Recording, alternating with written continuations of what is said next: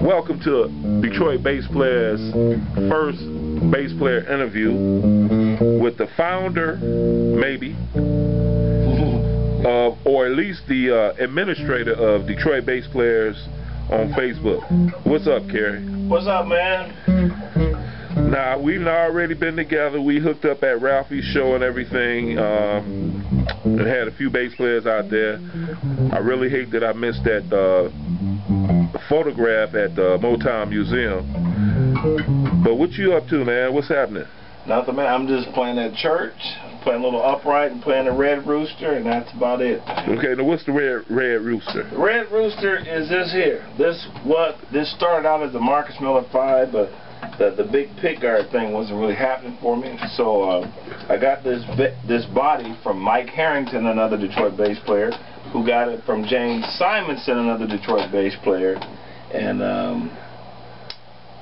no, I got the body from James Simonson. Yeah, sure did. It's a warm-up body, so it's got Lindy Fralin pickups, it's got a Bartlett preamp, badass bridge, and the Marcus Miller 5 neck. Oh, okay, that's what it is. Okay, well, let me ask you a question, man. How long you been playing bass, first of all? I started playing in church in 1976. It was my first year of college, so I must have been 18, 19 years old back then. Plus, you see how the names get tagged. Well, why did you start playing the bass guitar, man? Because I was in church and I heard Fred Hammond and Danny Burchett, and that's what I heard. And a couple people in Asia, France and Asia. So that's I mean, that seemed like kind of late for a bass player, but that's what you heard and you started playing. Yes, sir. I heard it, and that's when it spoke to me. And I always say I didn't pick the bass picked me. Right. Okay. So, who are some of your favorite bass players? It would have to be Fred Hammond, and then the first guy I emulated tried to emulate was Lamont Johnson, because he was playing with another Detroit bass player. Detroit bass player who's currently teaching, has 4 slots left. You better get with him. But he was playing with. I heard him on a record. This Must Be Heaven. No. Oh, okay. No, it was a gospel song by Gloucester Williams in the King James version called No Not One. He was playing a fretless bass, and I heard it and I'm like, who is this cat playing all this bass? And on the album, I still remember it said E.L. Johnson. And I said, who is E.L. Johnson? E. Lamont Johnson. And I chased after this guy for about 5 years till I found him. And I used to drive out to Belleville to take lessons from him. He used to live in Belleville? Yeah. He used to have a jam session out there a long time ago, too. He used to live in an apartment out in Belleville. That's one of my favorite bass players of all time. I didn't hear of him until Brainstorm, This Must Be Heaven. And he used to be flying on that pluck hand. Oh, yeah. You know. Okay, so anybody else favorites? Dan Plisco, who taught me how to do this. Oh, yeah. And what is this? What are you doing?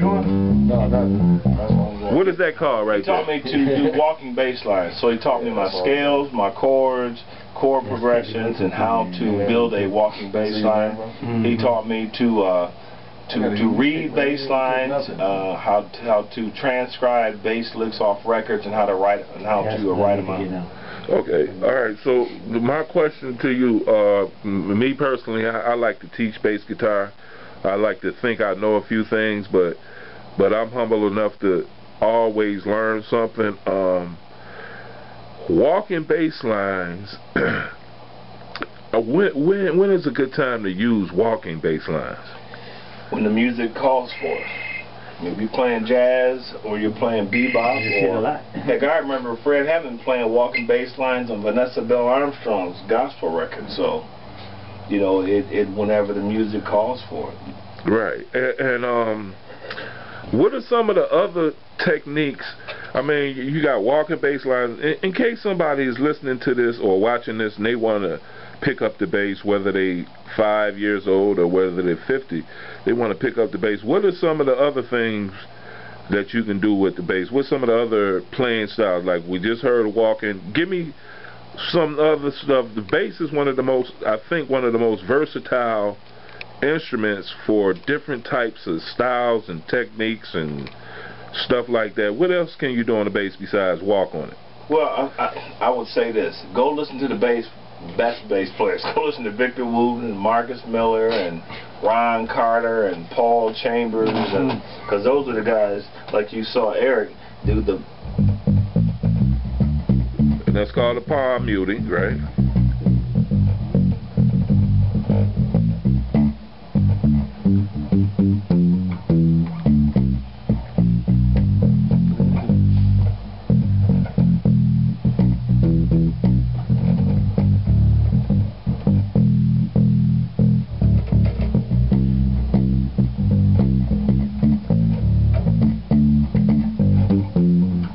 And you got your slapping.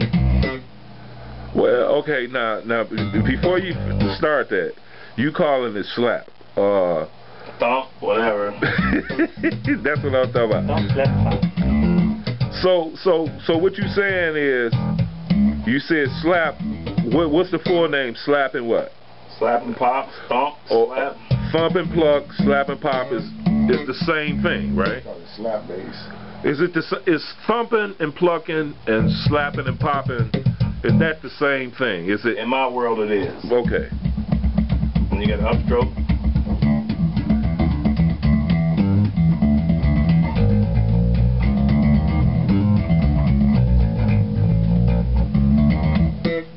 Okay. Just combine them. Now, what is regular playing when you just use that? What do they call that when you just put those fingers out there? Yeah. What's that called? And the bass. They call it pizzicato style. What they call it? Pizzicato. Pizzicato. Any other different ways to play the bass? Harmonics. Okay. Yeah. Chord.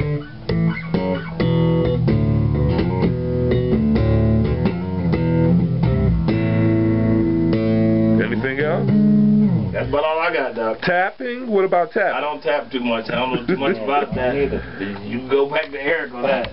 Yeah, but okay, so you got any other instrument, is any other instrument as versatile as the bass as far as like all those different things you went through, popping and thumping and slapping? Probably. I think all tapping? It's just limited to whoever's playing its imagination. I've seen guys do the exact same things on violins, guitars, pianos. Really? Oh yeah. Oh yeah. Guy got inside the piano and started banging on the strings. Oh yeah, I did see that. goes inside and hand mutes the strings, the ones. Yeah. I did see Chick do that. Yeah, he does that a lot. Okay, so I had a question. I kind of forgot what it was. Oh yeah, I remember now. What made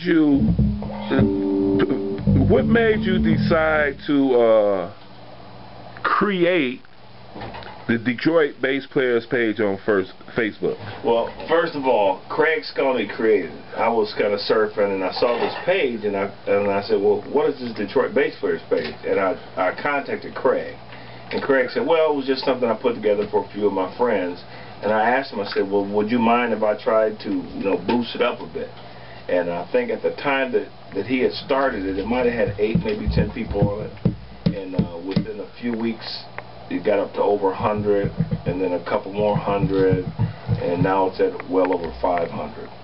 Right, so you didn't create it, it was created by who again? Craig Sconey.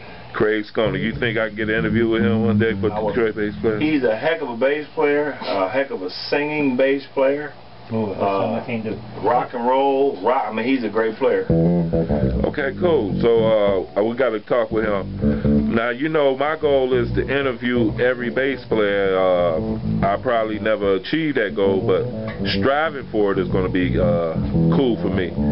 Well, I think that's a great idea, because I'll tell you what, Ivan, the thing that I saw about the Detroit bass players, there's a lot of other pages like Talk Bass and all these other blogs, but the good thing about that is it serves a purpose. They're all over the world, and where I can't drive to your house and meet with you, what I saw in the Detroit bass players was a chance to take folks, men, women, children. We've got folks that are in middle school, elementary school, Detroit symphonic players like Rick Robinson and you know, Mr. Kennedy and DSO players. So it's a chance. If you want to reach out to Bob Hurst, who's a Tonight Show veteran, Branford Marcellus veteran, and now he teaches jazz studies at the University of Michigan, or Rodney Whitaker, who's the director of jazz studies at Michigan State. He played with the Wynton Marcellus. You can reach out to these guys and go see them. Right.